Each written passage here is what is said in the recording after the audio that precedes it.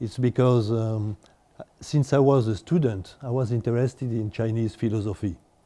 Because I studied philosophy myself. So I was interested in Chinese philosophy. So I began to read Lao Tzu, sorry. I began to read Confucius, Menzi,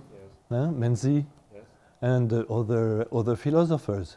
And reading them, I found that in their thinking, in the thoughts, there are the same values as the values of human rights.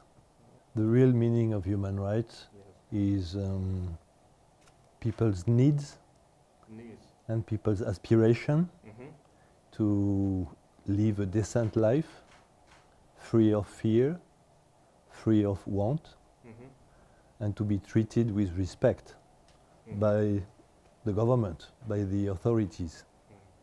So the essence of human rights is that.